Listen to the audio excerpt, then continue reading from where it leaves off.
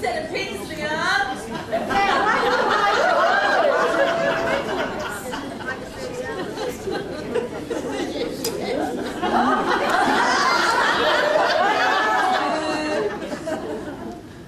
I think I'll do some cooking today. What have I got in my spice cupboard? There's no mic.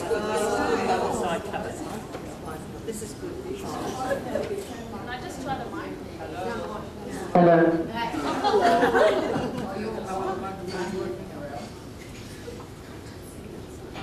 Hi, Sage. Hi, Colin. Look at salt and pepper out there on the table. The way they arrogantly sit there expecting to be used in one of their meals. I don't know, they're phenomenally successful in the herb and arena, spice arena.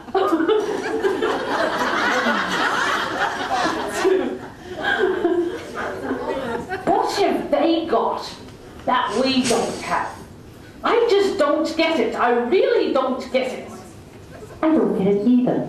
Neither do I. I can't even see them back here. What do they even look like? Have you ever been out of the cupboard? Well, they used me in a bolognese once. It was an experiment back in 1992. I don't think it worked, but I do remain hopeful. What about you, Sage? I was at their old house, and they put me in a box and brought me here to the new house and put me in this cupboard. But have you ever been out to this cupboard? No. And what about you, Paprika? Have you ever been out to this cupboard? I fell out of the cupboard once, and they picked me up and they put me back in the wrong way round. And I've been like this for 7 years, and every year I pray. I pray it's goulash nut, and every night it's not goulash nut. What is it with this plastic thing they have on my head? What did they even buy me for? And who is that down there? Have you ever been out to the cupboard? I'm not Spice.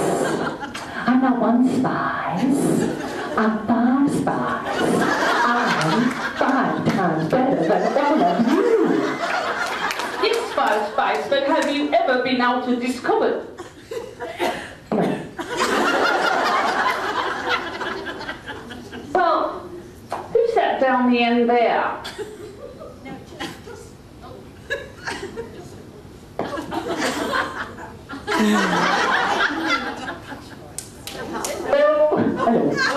I've been listening to all this whinging and whining, and I can tell you for a fact that I have been in this cupboard longer than a lot of you. And who might you be? John West Tuna.